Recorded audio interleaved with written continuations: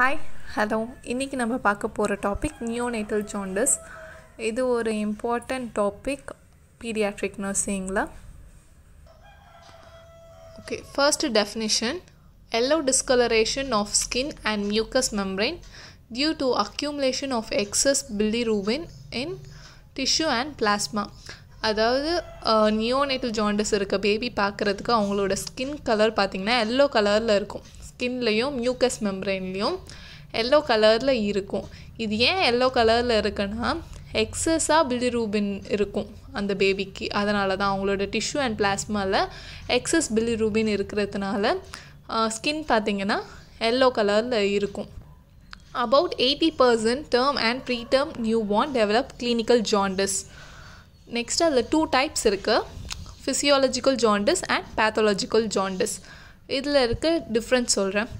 Pathological jaundice even present on first day of life. Baby பிறந்த உடனே first day, அதாவது 24 ஹார்ஸில் வரது தான் பேத்தாலஜிக்கல்.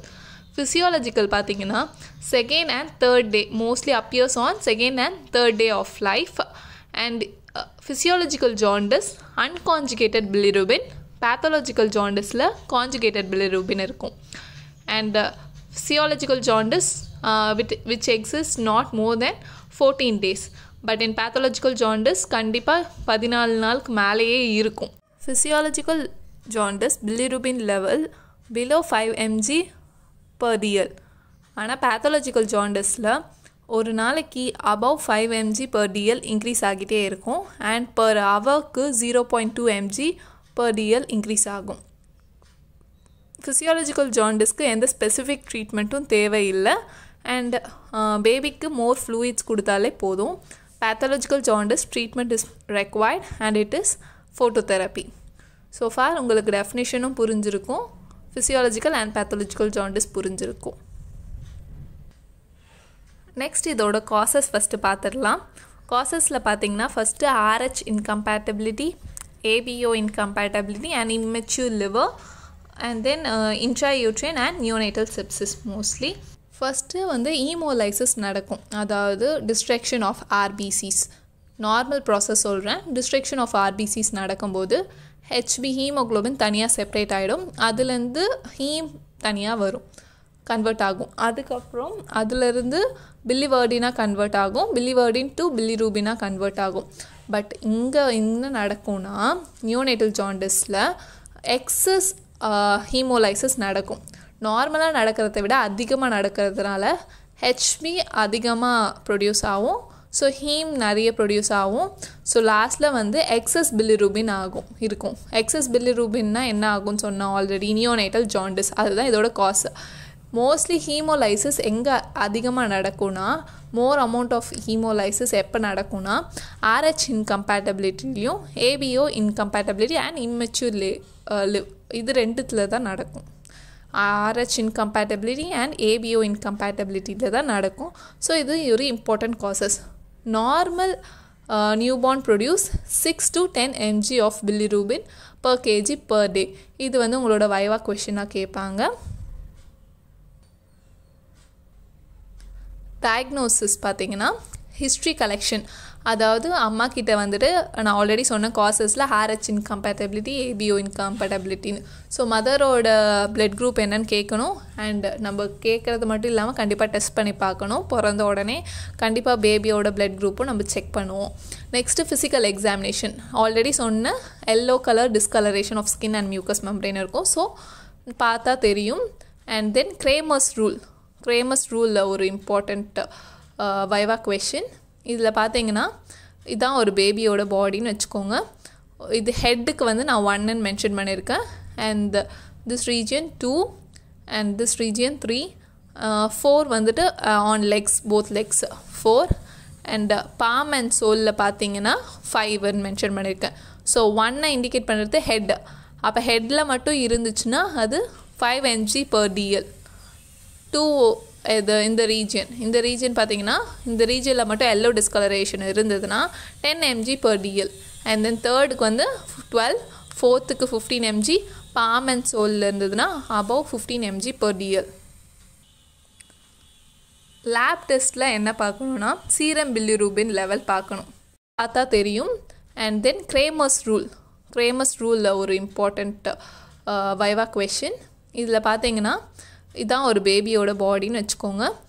இது ஹெட்டுக்கு வந்து நான் 1ன்னு மென்ஷன் பண்ணியிருக்கேன்.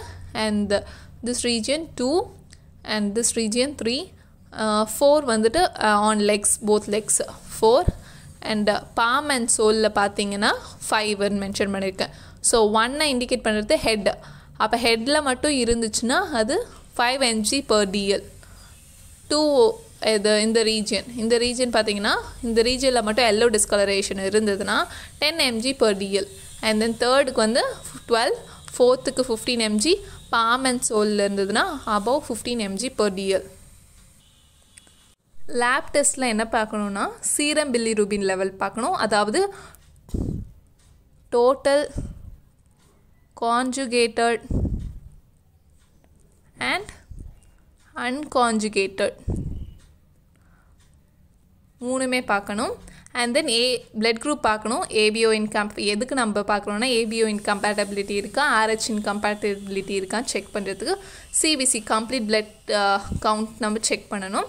அண்ட் தென் அதர்ஸில் பார்த்திங்கன்னா urine பார்க்குறோன்னா pathological ஜாண்டிஸில் yellow discolouration dark colour டிஸ்கலரேஷனாகவே இருக்கும். அண்ட் ஃபிசியாலஜிக்கல் ஜாண்டிஸில் நார்மலாக இருக்கும். ஸோ கண்டிப்பாக யூரின் எக்ஸாமினேஷன் இருக்கணும். And then TFT and LFT liver function test. ஏன்னா நான் ஆல்ரெடி சொல்லியிருக்கேன், காசஸில் நம்ம பார்த்தோன்னா இம்மெச்சூர் லிவர் இருக்குது. So LFT important. இதோட ட்ரீட்மெண்ட் பார்த்தோன்னா phototherapy. For pathological jaundice phototherapy is must. அதோட வேவ் லென்த் பார்த்தீங்கன்னா 460 to 490 nm. நார்மலாக என்ன கலர் யூஸ் பண்ணுவாங்கன்னா ப்ளூ பல்பு, இதுதான் நம்ம யூஸ் பண்ணுவோம். ஓகேங்களா. நெக்ஸ்ட்டு மெக்கானிசம் பார்த்தோன்னா ஸ்ட்ரக்சரல் ஐசோமரைசேஷன் தான் மெக்கானிசம். அதாவது எக்ஸஸ் பில்லிரூபின் இருக்குதுன்னா அந்த பில்லிரூபின் டு லூமிரூபின் கன்வெர்ட் ஆகி அண்ட் தென் பிரேக் டவுன் ஆகி எக்ஸஸாக இருக்கிறது யூரினில் எக்ஸ்க்ரீட் ஆகிடும். இதில் நம்ம ஃபோட்டோதெரப்பி பண்ணும்போது இம்பார்ட்டண்ட்டாக என்ன பண்ணணும்னா should cover genital area and I. இது கண்டிப்பாக மஸ்ட் பண்ணியே ஆகணும் பேபியை ஃபோட்டோதெரப்பிக்கு முன்னாடி போடுறதுக்கு முன்னாடி. And then intake of more fluid.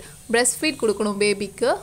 Breast feet இல்லைன்னா அதர் மோட் ஆஃப் ஃபீட் எதனா கொடுக்கணும் பேபிக்கு.